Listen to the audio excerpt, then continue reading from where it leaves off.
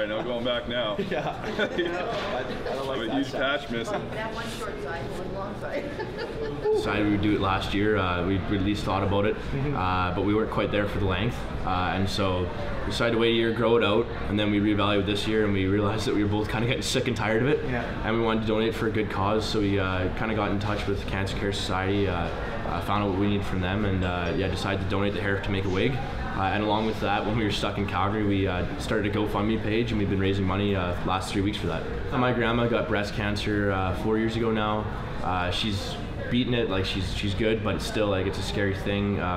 Actually, a teammate this year, his mom got diagnosed with the illness, is doing well as well, but you know, it's not every day that you hear like the positive stories, and regardless, we just wanted to, you know, use our personal experiences and help raise awareness for everyone. Actually, it doesn't look like that for you to add. All of them? Right? It's just really curly. Texturize that and it's like that.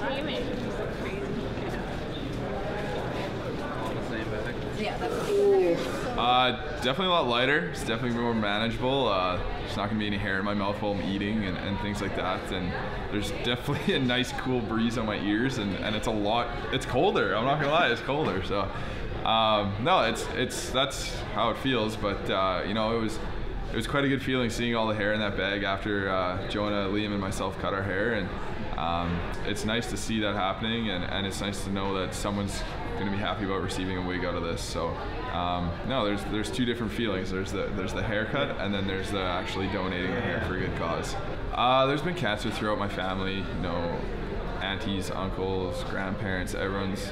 It's kind of in my family. There's a chance I'll have it in the future, or one of my brothers. You know, there's 3 of us, and with the amount that it's been in our family, then you know you could see it kind of happening in the future. So you never know.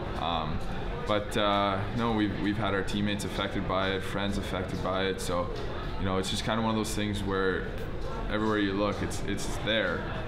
There's people fighting it. It takes so much courage to fight it, and you know, it's just kind of one of those things where they have the courage to fight an illness like that. We can cut our hair and do a small little bit to help out.